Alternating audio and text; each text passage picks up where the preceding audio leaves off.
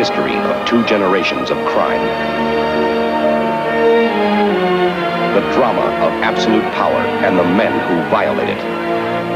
The Godfather, Part 2. What is your name?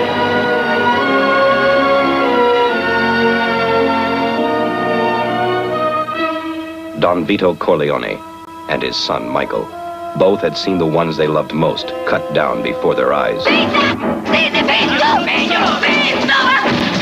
Both had killed as an act of vengeance.